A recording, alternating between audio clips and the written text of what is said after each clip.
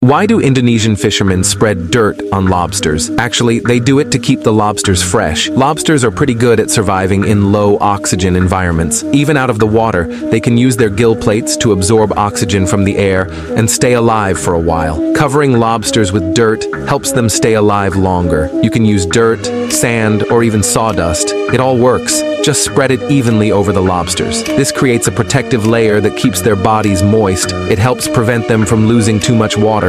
Besides, wild lobsters naturally live on sandy ocean floors. Storing them in sand mimics their natural habitat. It gives them a familiar texture and conditions. That way they experience less stress during storage or transport. If they're less stressed, they have a better chance of surviving until they're cooked. The sand also forms a soft barrier, so the lobsters can rest quietly. This helps prevent them from fighting each other. Lobsters are expensive. If they get damaged, their price drops. Using sand to store lobsters is an interesting and traditional method. It helps keep them fresh before cooking or shipping. Most importantly, it's a low-cost solution.